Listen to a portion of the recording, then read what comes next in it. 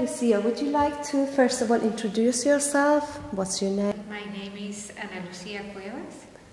I am originally from Guatemala, but I have lived in the United Kingdom for 20 odd years. Brilliant. You have recently done a charity bike riding. Could you tell me a little bit about that? Who was responsible for it? What is the purpose of it? And whether it's been successful? And if it has, how much money did you manage to raise? Yeah, I recently, about a month ago, at the beginning of August, I took part in something called the Big Ride for Palestine, which is it's involved people that have an interest in cycling, but also wants to raise awareness of what is going on in Palestine and raise money for a particular charity that works with young girls in Palestine, bringing them sports to alleviate a bit the side effects of the trauma that they live because they live under occupation from the Israeli state. So this is called the Big Ride for Palestine. This is the 4th year that happens. So it started 4 years ago, and it has been growing with time. So we started about 180 cyclists in Cornwall, in Coventry. We started in Coventry. So we gathered there and we rode about 50 miles to the next town, which was Luton. And then it wasn't Luton. It was another town. And then the following day we ride another 50 miles, and we went into Luton. And then we slept there, and then the 3rd day, it was 3 days, we rode from Luton to London.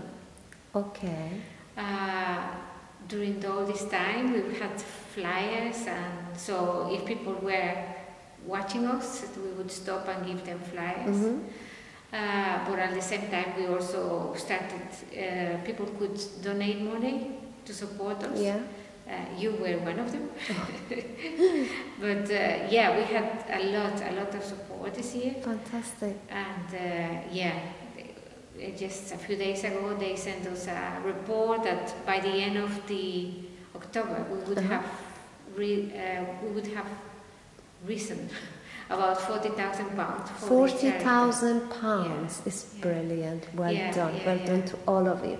So that came as a result of 3 days hard work, bike riding. How do you know how the money is going to be spent? Yes, it's we have a site we have a website. It goes all into a project that works with young girls in Palestine. They're going to they invested to hire teachers or to buy sport equipment for girls. I mean, in there you can see the different. If you give £10, that will means they can do this and that. And are they going to be like on this website? Are there going to be like pictures of people who've received help, so you get to be more involved or assured that the money is actually delivered? Well, there's already a video there of the girls doing different things. Because they have sport events, and you have links there. Right, in case there is anyone who's watching and is interested, saying, oh, I want to be involved, what should they do? How could they get involved in this work? Well, it's if they type on the search, the Big Ride for Palestine. The Big Ride for Palestine, They will any engine search will take you to the information page. And then, obviously, from now on, we will have a meeting next week, on the 20th of September. There is a big meeting here in Manchester at the Friends House, where we're going to get together to have an evaluation of what we did, but also looking forward to the next year. Fantastic. Because obviously it takes a lot of organization. Because, you know, at the end of the ride we were 200 people. Wow, so, brilliant. you know, to find accommodation to everyone, food for everyone. Sure. We had doctors that went with us because they obviously it's quite risky. So we had a few people that fell, and we had people that repair the bikes if there's a problem. So we are starting again to organize the next one. But I really enjoy it. Because you know that you're doing something worthwhile, and the spirit between the people is really very. Everyone is very helpful. And, I can imagine that. And the feeling when we went into London was amazing, because we were all singing, and people were stopping, and it was really good. But I assume you got to be very fit to join in, because it's quite a lot of physical work involved, isn't it? 3 days of cycling. Yeah, I mean, I'm not super fit, but you know, I did prepare for about 2 months before. I do have a bike. I make sure that I have a reasonably, not expensive bike, but a bike that works well. And you know, I started riding, so it was good, because you know, it's a motivation, because we know that we have to exercise. So what I started with short rides, but in any case, if you feel that at some point you cannot ride, there are cars, there are vans that travel with us, and you can put your bike there and just rest for some bits of it. So there's no pressure at all. Fantastic. And on your website, not your website, on this website that you introduced to us, the Big Ride for Palestine, are there any hints in terms of, if you want to be involved, how to get ready?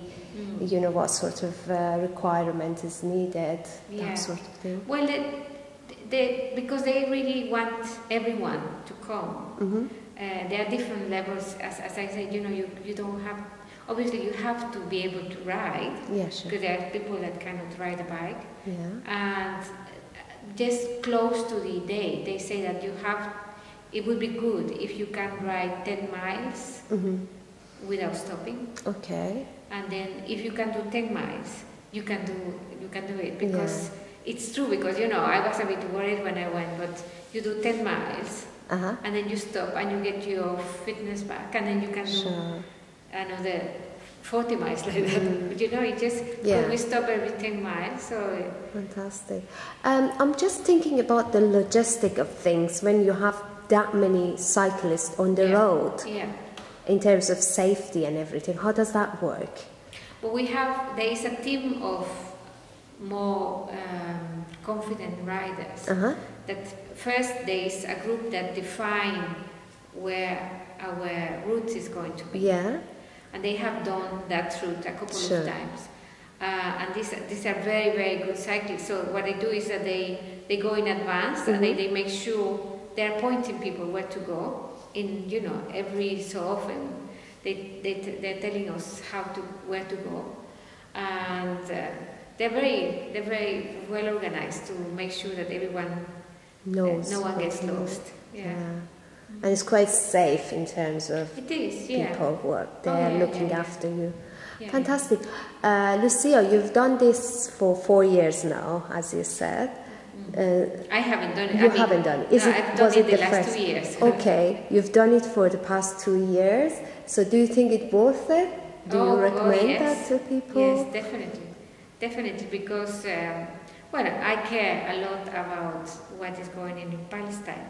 I have for a long time, and in addition to anything else that I can do, you know, because there's campaigns of support of Palestine. This one, it combines the fact that I meet other people that are also very passionate about Palestine, and it inspired me to take my bike and go out, because otherwise it's a bit difficult. And I definitely recommend it. You know, fantastic. It's just amazing. Fantastic. Thank you very much for your time. Is there anything else that you would like to add? Maybe you can put a link on your blog to sure, definitely. To the definitely. website. Yeah, we'll do that. You can go there, and also, people can write directly to me if they want to be involved.